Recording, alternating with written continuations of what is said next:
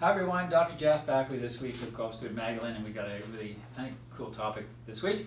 Have you ever, you get out of a chair or you get out of bed first thing in the morning or you get up quickly that you feel a little lightheaded or a little dizzy? That's called orthostatic hypotension. Yes, hypotension. Yes. Yeah.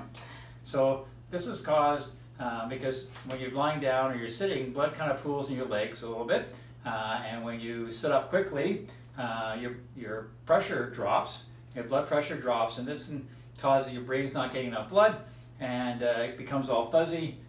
You feel a little dizzy, maybe a little faint. This is all because of the blood pressure drop. Mm-hmm. So it can be caused by a couple different factors, like if you're dehydrated from a hot day or from exercising pretty hard and you're not taking in any fluid, that can cause it. Medications, some certain side effects can cause it, like blood pressure medications or diuretics, where it's kind of getting rid of all that hydration. Yep. It can be an issue with your adrenal gland, your thyroid, and if it's chronic, your cardiovascular system or your nervous system. Yeah, it can be something chronic, or it could be something that's acute. So what can happen?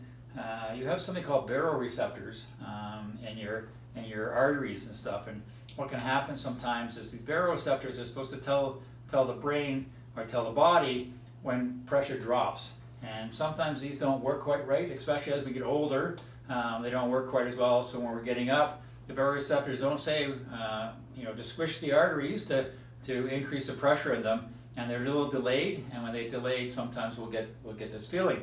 And it can be something that happens just occasionally, that happens and it goes away very quickly, and it doesn't happen again for a while. There's something chronic where every time you're getting up, you're feeling this feeling.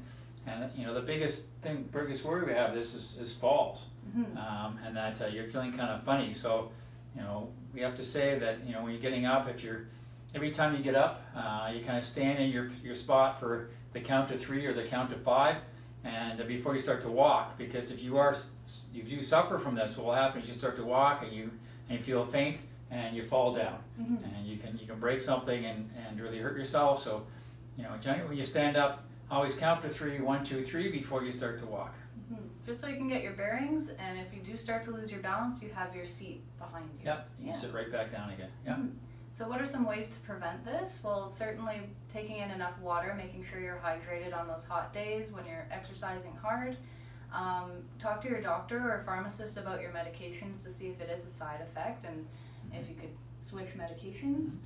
Other things you can do?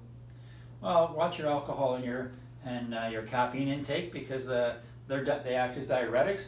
And I know I've had a few times when I've had a few too many beverages and I get up and I'm feeling kind of like this, and again, that can be because you're a little dehydrated, plus you're a little buzzed. The other thing you want to watch is your stress level. Yeah. Because stress can really play tricks on your endocrine system, your hormones and stuff.